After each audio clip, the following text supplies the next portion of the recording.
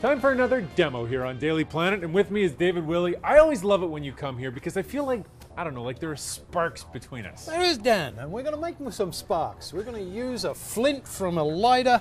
I've actually taken one out here and wrapped it in the spring from the lighter. Now that's the thing that makes a lighter make these sparks, yeah, that's right? what makes the it's sparks. Not the gas, it's just the sparky part. And it's not really a flint. It's mostly iron, and it's a material that if you heat it, tiny particles of it will burn at less than 50 degrees centigrade.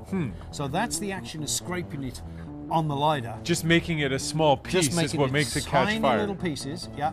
And then the little bit of heat that's generated is enough to set those pieces on fire. Okay, show me. Let me show you.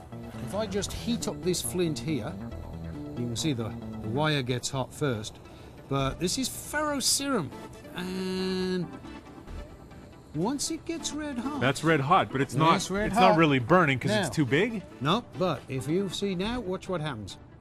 Whoa! Oh, I like that a lot. Yeah.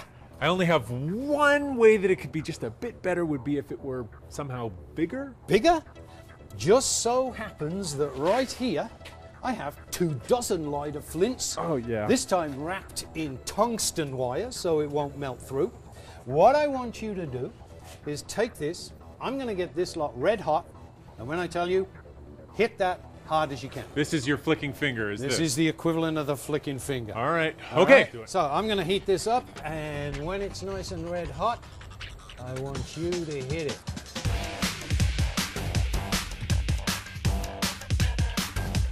Well, look, we can go. Yeah, a little wind helping that heat up. A little wind. I think I'm going to move to a brighter torch here, just for the last little bit of heating. You ready? Ready? Okay. 1, 2, hit it. Yes!